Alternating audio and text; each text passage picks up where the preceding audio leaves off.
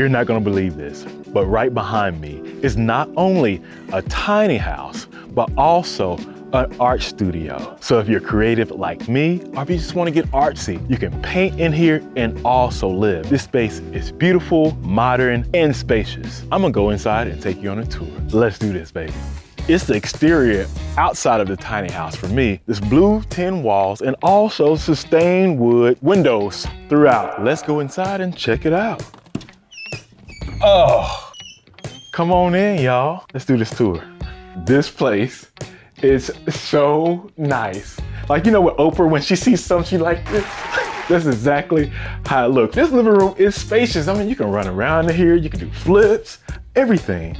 But it's the design for me. Cubby holes, storage area, wooden tops for an entertainment system, and your TV sits right up here. And you got the natural sunlight coming in, and then also you have air conditioning. That's always important in a tiny house, because sometimes it can get hot in a tight space, so you always want to be cool and relaxed and chill like me. This seating area, kick back and relax, even open the windows and allow some sunlight in, or you can let up the windows and let in some fresh air. Comfortable pillows. Do you like the color of these pillows? Comment below if you like the feng shui, the style of these pillows. I love color. I think whenever you have a tiny structure like this, you can do many things. Or if you want to transform or decorate every 1 year, 2 years, you can do that as well, because it's a tiny space. You can always transform it and change it. But yeah, this is so relaxing.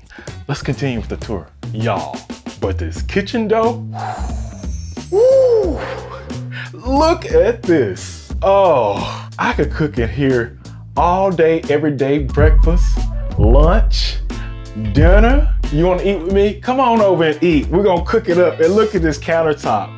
Love the wood. This is a light wooden countertop, so that makes the space more open. Whenever you're designing the house, if you use white, light countertops, colors like this is like I'll say this is a Tiffany blue. It's gonna open up your space more. And this sink is absolutely gigantic. This is like a sink that you would have in a restaurant. Art everywhere. Plants.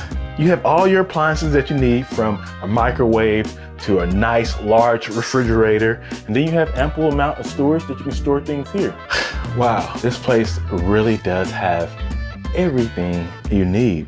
And as you walk right from the kitchen back through the living room, you have storage right here. They have this big vase and have some plants here. And then I also love that the fact that the living room under the sofa has additional storage. So if you have little ones, you have a kid or two, you can always store games, blankets, for if you have guests over or for movie nights and everything like that. And what's next is behind me is full bathroom. Also, it has a washer in it, full tub, shower, and I have a bedroom to show you. And also, the last part, a whole entire art studio right up here. So you gotta make sure you watch the video to the end to see an art studio where you can paint and everything if you book this place. And what's behind this door? A full-size bathroom. And it is spacious, boy. This thing right here is huge.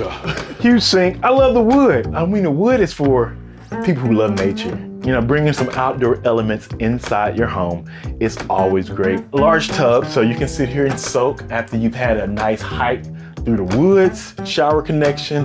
And then I also love this rustic look. They have tin that they use to make the exterior of the shower. So nice. And a full washer, y'all.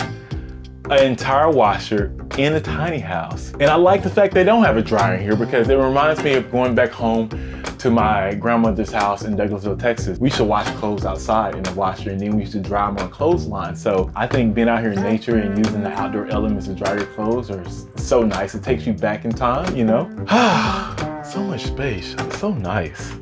But we gotta continue, let's go.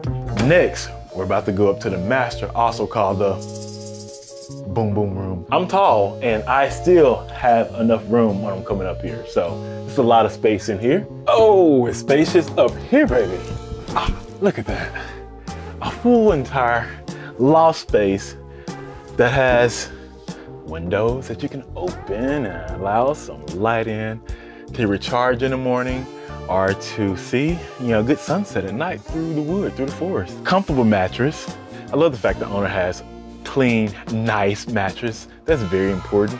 And it smells so fresh up here. There's additional storage space right here. And I love the aesthetics and like the statues that they have in here. It brings a lot of peace to the home as well. But the next thing is one of my favorite parts in this tiny house, and that would happen to be the modern art studio, which is right across there. Let's go see that. Oh, this is cool. Man, I think everybody should have an art studio in their house that you can paint, meditate. This is pretty nice, I must say. Oh, you caught me doing artwork. So I just finished this amazing painting. It says the ocean is powerful, the ocean is free, which is, I agree. But look at this place. The owners have decided to create a modern art studio above in the other part of the loft in a tiny house. I mean, they also have all the art supplies that you need in here. I mean, from frames. I mean, you can actually buy a frame from them.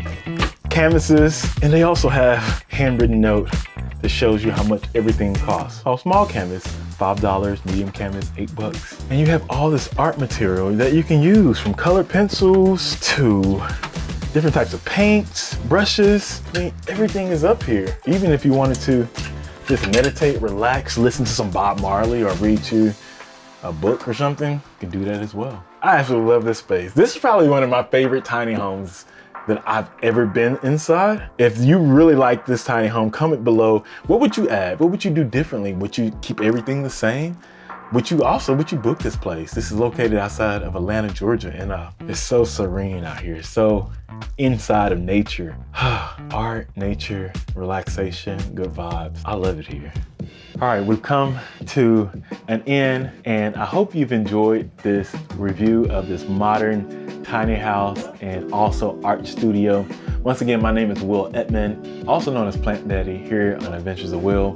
This channel is all about traveling, food, tiny house reviews now, just good vibes and good love. This is a community thing, so if you're here to support, I really appreciate it. This is how I continue to make videos like this. And share this video with a family member. Share it with someone who wants to get inspired to live tiny or go off the grid or go into nature. Remember to turn on the notifications and come back every week. There's a new video dropping here on my channel, either a tiny house, food review, or traveling somewhere. You can see it right here on Adventures of Will. But like I say all the time, peace, love, and hair grease.